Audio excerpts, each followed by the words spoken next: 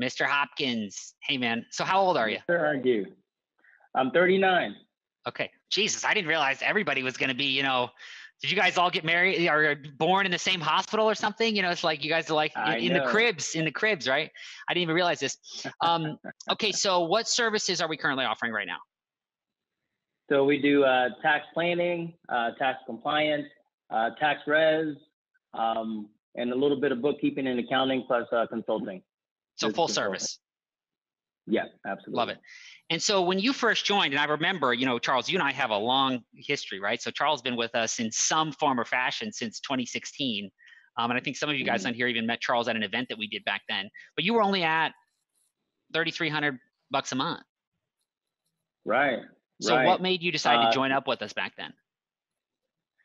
Actually, I put this whole thing on there because back then, so I started my business January 2016. And, that little hump right there is kind of like, that was tax season. And then you see that like lull right there, like June, July. Yeah, because what was the month you joined? So I ended up joining October, actually late September, early October. October was the first, I think it was October. So what ended up happening is that summer period, first tax season was going, I thought great. I'm like, I'm making it, first year out of corporate America. And I thought life was great. And next thing you know, that summer was kind of dry. And I was just like, oh, and, I actually have a wife. And at that time, I think I had 2 children. And so it was, I started like really saying, okay, well, what do I need to do? Do I need to go back to work? And I'm a person of faith. So I was like, I kind of like prayed about it. I was like, what should I do? And next thing you know, I started actually applying for jobs and everything, but I asked for. I remember that. I started applying. Yeah. So I applied for jobs, and I was about to start. I got an interview with the state, and I was like, okay, well, I'll sign with the state, and I heard they don't have to do a lot of work there anyway. And then I'll also like study for my CPA in the meanwhile. Then I'll try again to do my own business later. Next thing you know, I started. I asked for that sign. I went in, did the interview. They liked me. I was going to come back for the second interview. 30 minutes after I walked out of there, the lady called me back and was like, I'm so sorry. The state pulled out. They're not going to hire any accountants now. And I was like, all right, well, that's exactly what I needed to hear. I guess that's my sign. So then I'm on Facebook that day. And then I see one of your ads, Argue. And I was like, this guy knows exactly how to help me because he hit all my pain points. And I signed up, and that was actually October 2018. That's where you see that big spike because I immediately, like my first week, I jumped straight to week 3 to learn the script, and I just started using that on my new people coming in. And it was that first, within I think 2 weeks of being in the program, I was able to earn an additional $6,500 a month, and that kind of like let me know how this thing was real. I love it. Now, real quick, what happened here in this? Because this is another one of those examples of like, sometimes you've been doing pretty good, and then you go down here in November 2018, all the way back to where you've been almost in that September, October 2017. You had a low right before a spike all the way up to almost 100K a month. What happened here? So I ended up like dealing with personnel issues, and I think one of the biggest challenges, similar to Jeff, is like my team, I was doing most of the heavy lifting. And if I wasn't doing it, then it would, it wasn't going to happen. So I started, and I think I got a little bit lax as well at a certain point. Like before you know it, I wasn't intentional anymore. And, I had to refocus. I had to change things up big time. Were there any services that you changed offering here? Let's see, November 2018. No, I hadn't done tax planning at that time yet. I just really. When did you first start doing tax planning? When did you sell your first tax plan?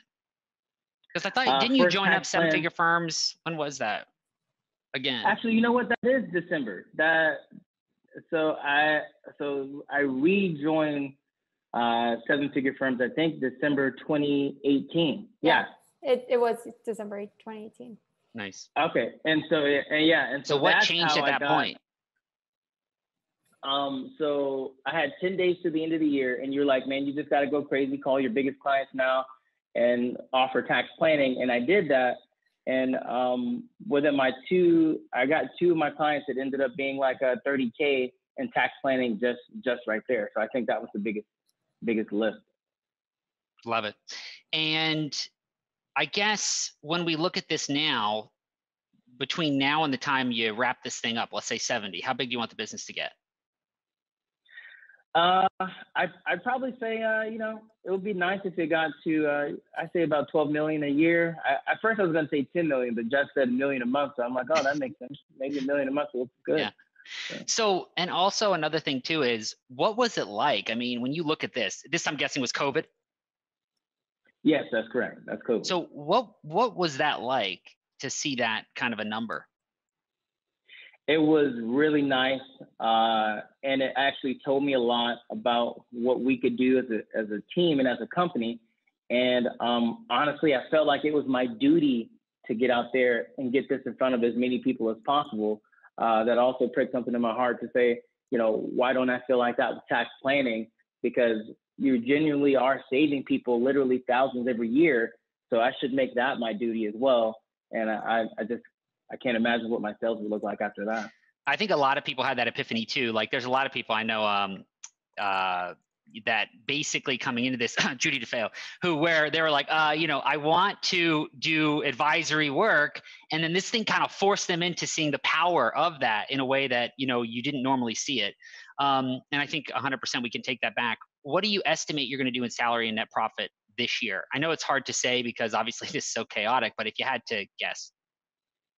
If I had to guess, I'd say in between 450 and maybe in between 450 and 600, I'd say. Love it. And what is the number one problem in the business today?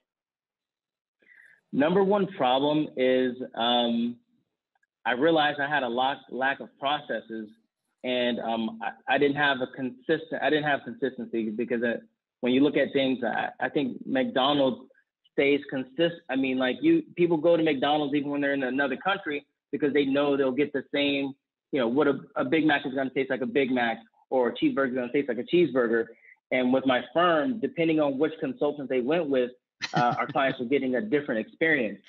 And so I realized that was a huge problem and also a huge opportunity. So I've been focusing on that right now.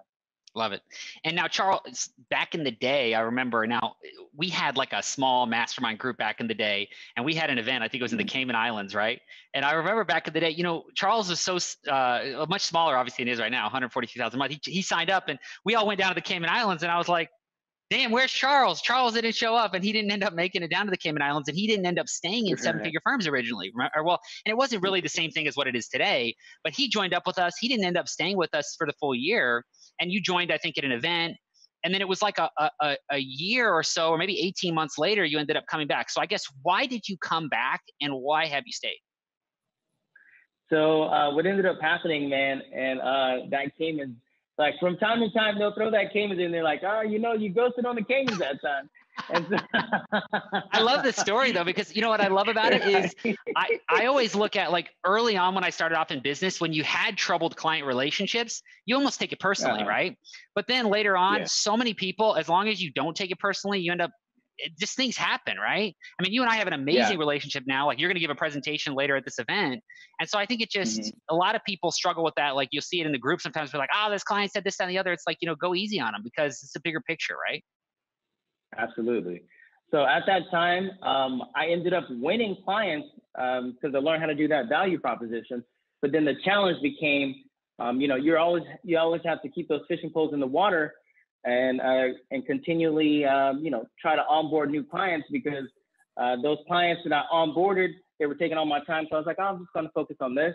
But then next thing you know, I had to, they started having issues paying me. And one of the clients was a 5,000 a month client. And so it just became chasing, and he tried to almost turn me into an employee in a sense. Well, next thing you know, getting caught up in that, like my revenue just started going down. So the Caymans came up, and honestly, I just couldn't afford it, but I was too embarrassed to kind of like say that at the time. And honestly, because I remember he's like, well, what happened, man? And I was like, I was like a little bit elusive, but then I was like, I ultimately couldn't afford it. And I ultimately had to drop out of the program. because I couldn't afford the installments either at that time.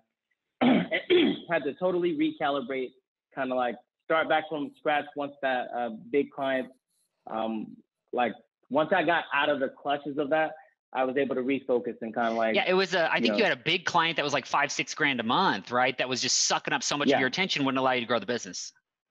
Exactly. It was $5 grand a month at that time. And I felt like, I mean, I was literally even driving to his office at like 2 or 3 times a week. I mean, it wasn't a good situation. And what made you decide to rejoin up with us later? Yeah. You know, honestly, I see your ads on Facebook, and I always wonder, I'm like, I wonder what it would have been if I would have stayed. I wonder how things are going. And so I just clicked on one of your ads again, and funny. So I signed up. I signed up just to listen to the seminar, just to see how things are doing now. And I was like, oh, because that's when I first heard of tax planning, and that was December 2018. And I was like, oh, you know, this is pretty good actually. And so sure enough, I called up just to kind of see what it looks like to work with you again. And then they're like, well, actually, hey, Andrew wants to talk to you. I was like, oh shoot. And so I was like, all right, let me talk to him. And then before you know it, I was just like, it just made sense. And it just made sense. I love it, man. Well, congratulations on everything. I mean, it really is just the beginning. And yeah, Telma says, I remember the very first event. Charles, what a great story. Love it. Alias says, Charles, what services are you offering that has generated the largest amount of revenue for the firm? I'd say services generating the largest amount of revenue.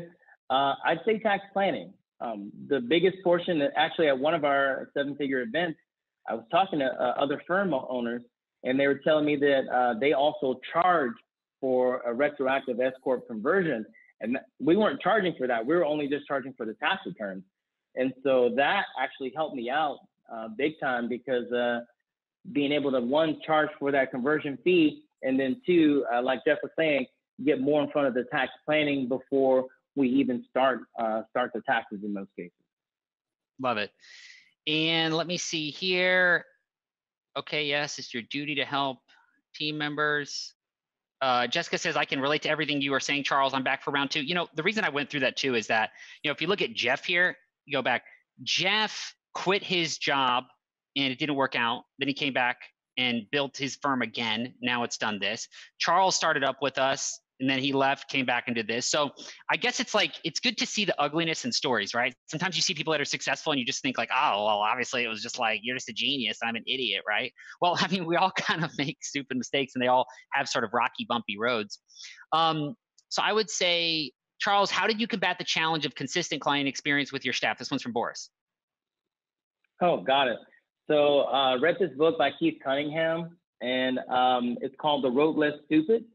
And that combined with a book called The E-Myth. The E-Myth talks a lot about processes and how a company like McDonald's, billion-dollar corporation, is able to run that corporation basically on 16-year-olds and 18-year-olds because their process is like, hey, the way you cook the fries is like this. The way you put the burgers is like that. Like each one is so specific. So, and that's still a challenge that I'm in the middle of solving, but I'm a lot further than I have been because of The Road Less Stupid, Keith Cunningham. Really awesome book. And the E-Myth. I love it, Charles. Thanks for coming on, man. Great story, and congratulations on everything.